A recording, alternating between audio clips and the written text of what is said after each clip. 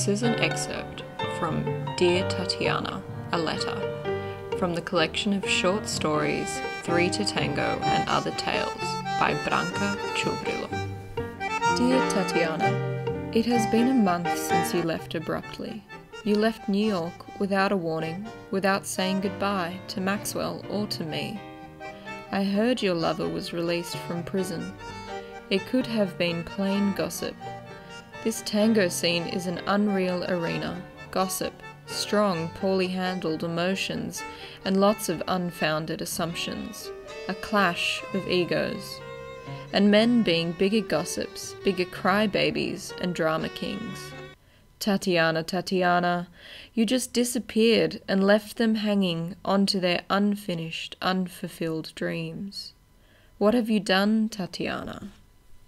Yes, I am teasing you a little bit, but I can sincerely say that since you left, there isn't that unique energy that only you could project.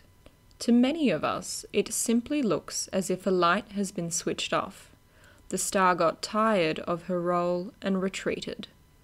You might wish to ask about Maxwell, am I right? He went to Montana and refused to see me, as he worded it, ever again. He broke my heart, Tatyana. What broke my heart was the fact that he cared more about you than our long-lasting friendship. We were friends for over 4 decades. He was my only sincere friend. How can I replace Maxwell? Or how shall he ever replace me? Tatyana, Tatyana, you and your ever-present smile. Mysterious? Malicious? How could I ever know? Who are you? The answer to this question is going to stay a mystery, as you showed many faces to me, to us. Yet there was one I was aware of, but was never able to grasp who was the exact personality you were trying to present. In my opinion, you should have been an actress, though being an opera singer is not too far from that perfect guess of mine.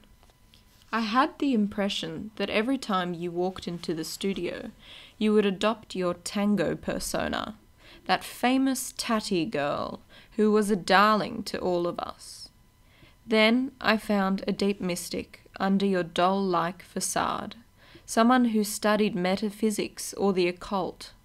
In your well-hidden need to be admired by each and every man who crossed your path, I saw a woman, somehow afraid of love, afraid of deep feelings, or afraid of losing control.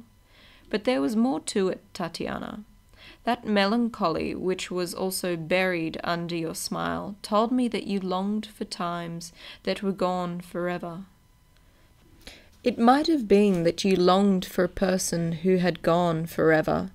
Hence you, in your vivid imagination, created parallel lives, created past lives, where you found the place for the protagonist you wanted to keep around you. Yet you didn't have the need to keep anyone. I was aware of it. I saw it in your eyes. I heard it in your voice. For whilst you were in New York, I went to the Metropolitan Opera every time you were performing. I would close my eyes and listen to your voice. It was given to be admired by the masses, to melt the hearts of the masses, but the gift of the golden voice placed you into some sort of solitary confinement, where you couldn't reach other human beings when the stage lights went off. You couldn't relate to anyone, you just smiled politely, you gave compliments generously, you made vague promises, and went home alone. And what did you do at home? You practiced, you sang, you wanted to reach the unreachable in each and every performance, in every instance of your life but love, I'd say. Forgive me for my frankness. You read me like an open book, yet your book was tightly closed for my curious mind. I don't have such penetrating eyes and developed intuition, but I am a well-read man who has lived many lives in this existence. The only life I believe was ever given to me. I believe we were only ever given one life, and we don't repeat ourselves. We don't meet again. We don't pay debts and don't redeem our souls. Even though I might ask you, How will you redeem your soul for what you have done to Maxwell? I found him crying one day.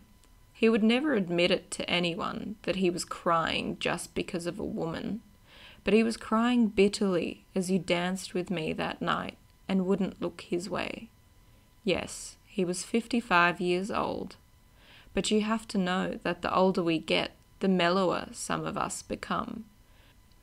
And that was just what happened to Maxwell when he met you. He thought he met his other half, finally. And there was I, a curious, indifferent observer. Or was I? Or wasn't it sufficient to you, a man who was just a curious observer? You have been listening to Dear Tatyana, a letter, an excerpt from the collection of short stories 3 to Tango and Other Tales by Branka Čubrilo. For more information on the book, please find the Amazon link in the Dropbox below. And as always, don't forget to like, comment or subscribe. Thanks for listening!